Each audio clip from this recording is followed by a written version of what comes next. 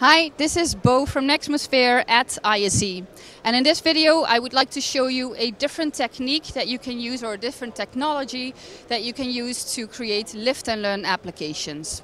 In one of our other videos I have showed you RFID technology, which is a great technology to use, but not so much for smaller objects.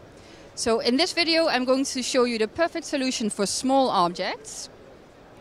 And it is a light sensor.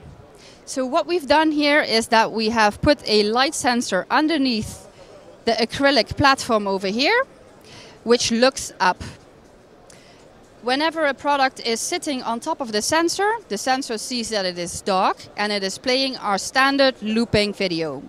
But once I lift the product, light falls into the sensor, and the content about the product is showing on this video screen.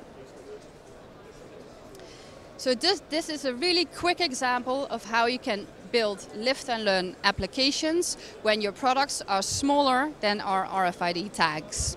We have many more different technologies that you can use to create interactivity for digital signage. So if you would like to know more about them, please come and visit our booth or contact us at applications@nexmosphere.com. Thank you.